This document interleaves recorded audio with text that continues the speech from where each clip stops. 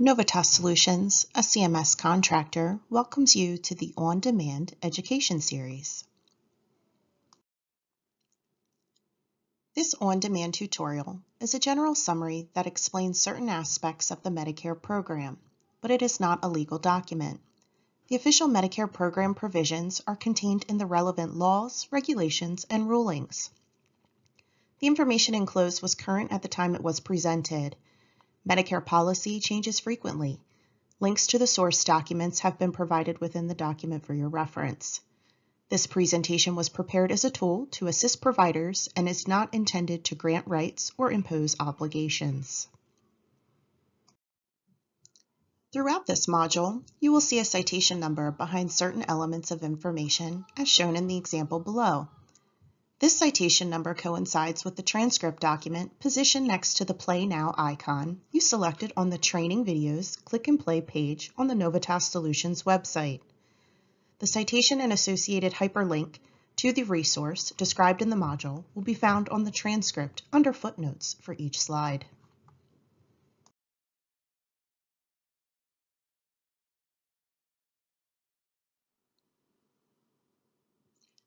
Novitas Solutions On-Demand Education Series presents Understanding the Medicare Remittance Advice Part B, Part 2.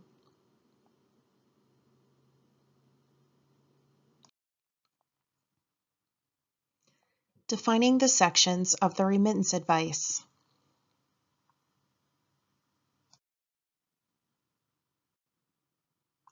Sections of a remittance advice. Professional standard paper remittances are split into 4 basic sections. Header information.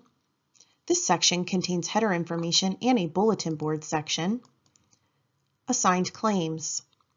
Assignment is when a participating provider voluntarily and in advance enters into an agreement in writing to provide all covered services for all Medicare Part B beneficiaries on an assigned basis. This section provides detailed information for each individually assigned claim. Unassigned claims.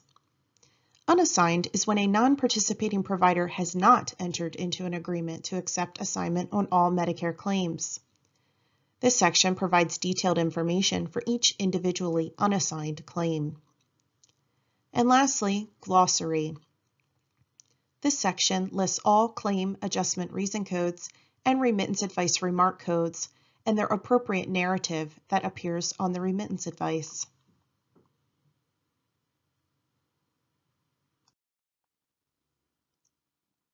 Components of the remittance advice.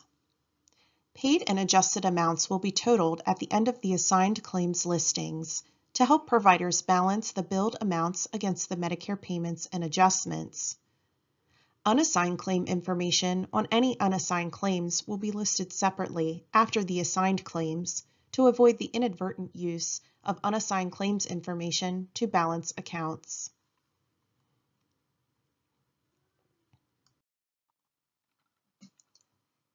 Example of a remittance advice. The following remittance advice is an example of a standard paper remittance, showing the different sections that can be found on a remittance advice. For example, the header, claim level information, totals, and adjustments.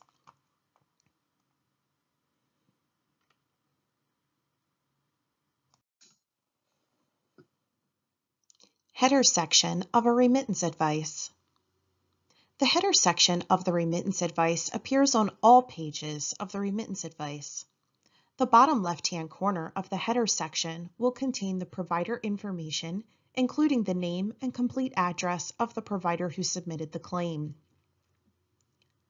The bottom right-hand corner will contain the MPI, or National Provider Identifier, of the facility receiving the remittance advice, page number, which lists the current page and total number of pages in the remittance advice, the date the remittance advice was issued, and check EFT number, which lists the check number or the electronic funds transfer transaction number through which payment was issued.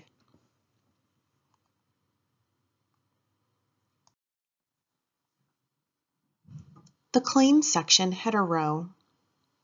The claim section begins with a header row.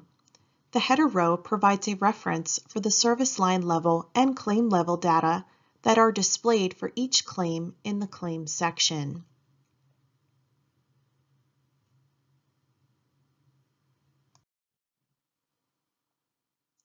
Claim section header description. The claim section header will display the following information. PERF PROV displays the National Provider Indicator, or NPI, of the performing or rendering provider for this line of service. SERV date indicates the date of service. POS stands for the two-digit place of service code that references where the service was rendered. NOS identifies the number of services rendered. PROC indicates the procedure code billed on the claim. And lastly, MODS stands for modifiers billed with the specified procedure.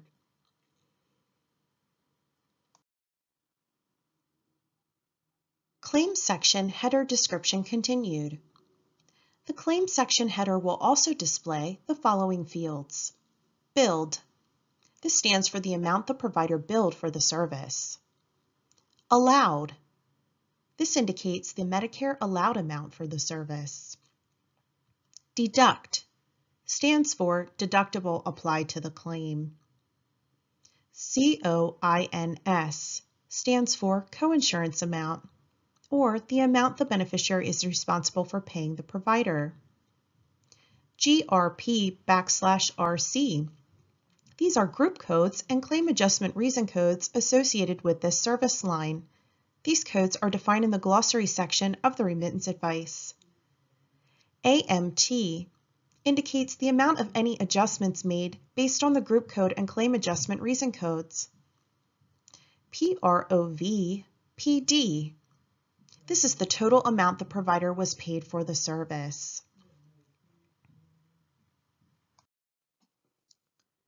Claim section detail line. The claim section detail line begins after the header row and lists each claim individually. Each claim starts with name in the upper left and ends with net and an amount in the lower right. A single line separates each claim. The standard paper remittance displays names in alphabetical order by last name.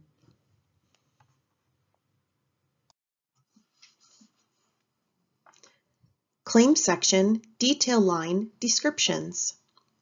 The first 6 fields apply to the claim as a whole. Claim information is then broken out at a service line level. Name displays the name of the beneficiary. MBI. This field displays the Medicare Beneficiary Identifier of the beneficiary for whom the claim was processed. ACNT contains any internal number assigned to the individual electronic claim by the provider. A 0 appears if no internal number is submitted on the claim.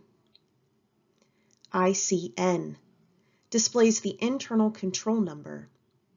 The 13-digit ICN is a unique number assigned to the claim at the time it is received by Medicare.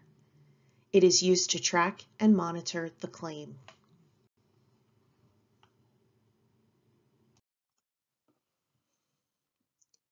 Claim section detail line descriptions continued. ASG. This field indicates whether the provider has accepted assignment for these claims. The field contains either a Y for yes or an N for no. MOA. This field contains remittance advice remark codes at the claim level. For example, MA01, shown in the example above. RARCs are used to convey appeal information and other claim-specific information. These codes and their meanings are listed in the glossary section at the end of the remittance advice. REM, or remark codes. This field indicates any RARCs associated with the claim. Some claims have additional RARCs that appear immediately under that service line level. For example, REM N699, shown in the above example. These codes and their meanings are listed in the glossary section at the end of the remittance advice.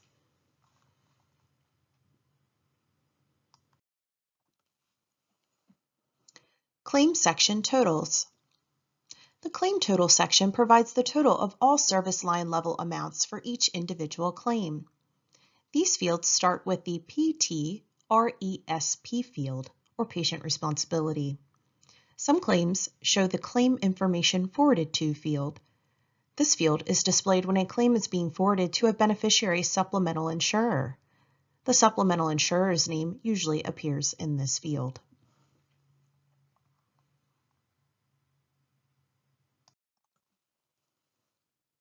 Claim section totals descriptions. The following fields appear in the claim section totals on the remittance advice.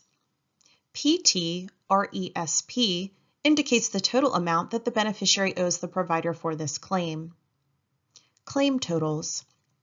This field provides the totals of all service line level amounts. The dollar amounts here fall under the billed, allowed, deductible, coinsurance, amount, and provider paid column headers. Net. This field indicates the net amount Medicare owes the provider for this claim. Some claims show the claim information forwarded to field. As previously discussed, this field is displayed when a claim is being forwarded to a beneficiary supplemental insurer. The supplemental insurer's name usually appears in this field.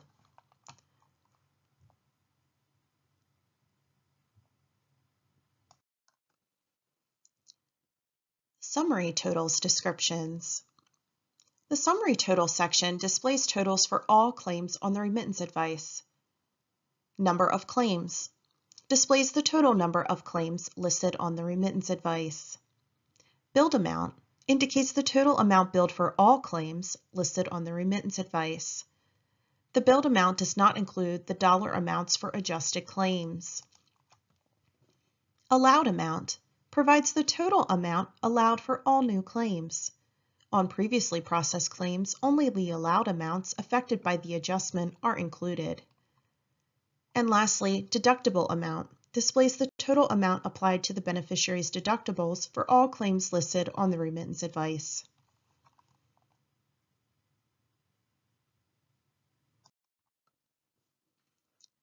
Summary totals descriptions continued. The summary total section also displays totals for all claims on the remittance advice. Coinsurance amount provides the total coinsurance amount for all claims that are the beneficiary's responsibility. On previously processed claims, only the coinsurance amounts affected by the adjustment are included. Total RC amount indicates the total amount of adjustments made due to claim adjustment reason codes listed on each service line. The total reason code amount is determined by adding the coinsurance amount, the provider paid amount, and the deductible amount, if applicable, together and subtracting that amount from the total billed amount.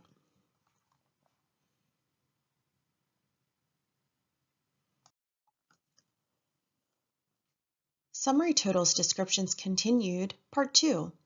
The summary total section also displays totals for all claims on the remittance advice, as listed in the following fields.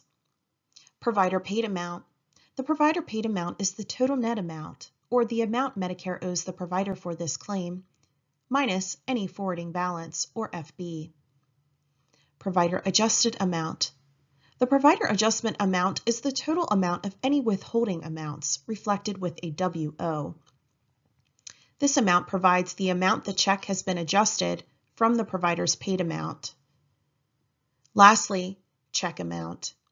The check amount is the total net amount minus any withholdings reflected by a WO.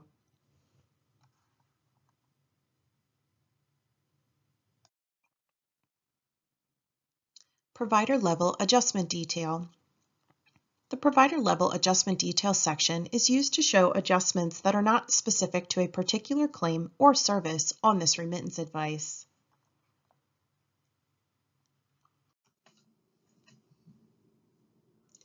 Provider level adjustment, PLB reason code descriptions. PLB reason code. This field indicates the various provider-level adjustment reason codes that may be used. A complete listing can be found on the Accredited Standards Committee ASC X12 website. Examples of PLB reason codes include, but are not limited to, 50, late charge, used to identify late claim filing penalties. L6, interest owed, used to reflect the interest paid on a claim listed on the remittance advice. WO, withholding, used to recover previous overpayments. A reference number or ICN for the claim is listed for tracking purposes. The withholding amount is subtracted from the check amount.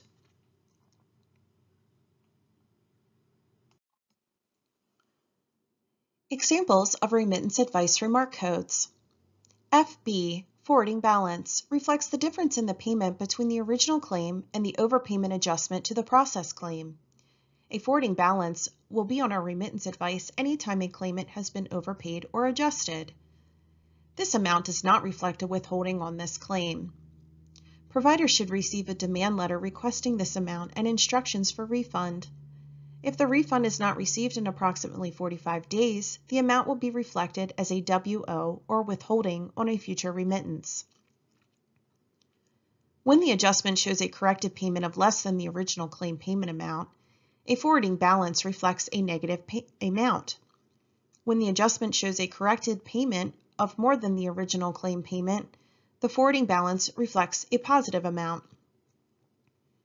The remittance advice will identify the associated forwarding balance with the financial control number, or FCN, from the associated demand letter and/or the internal control number, or ICN.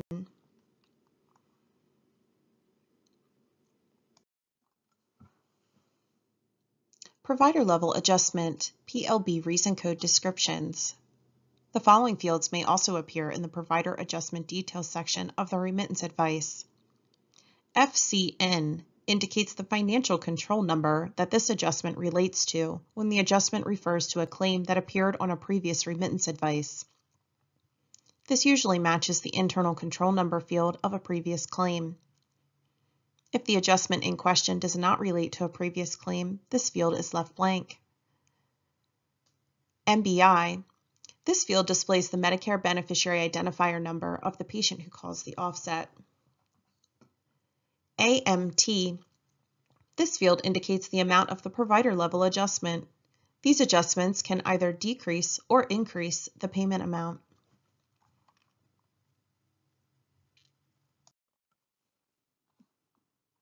Glossary section. The glossary section contains a list of all group codes, reason and remark codes, claim adjustment reason codes, and provider level adjustment reason codes used on the remittance advice. Each code appears with its appropriate narrative. Review this section for an explanation regarding the adjustments your Medicare administrative contractor made on the claims listed on the remittance advice. You may also find a listing of all reason and remark codes and claim adjustment reason codes on the Washington Publishing Company's website.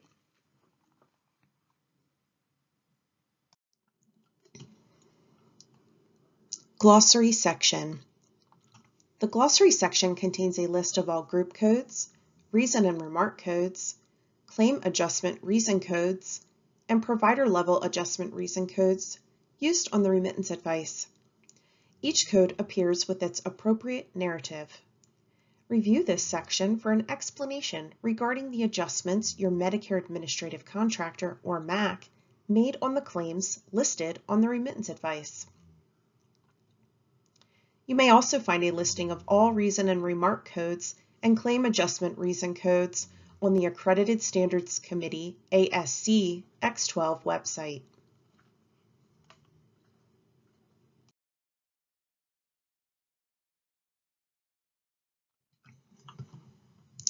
Thank you for attending. We encourage you to visit our website at www.novitas-solutions.com to access additional on-demand resources or participate in our educational events. Visit our Learning Center to access the most current Medicare education.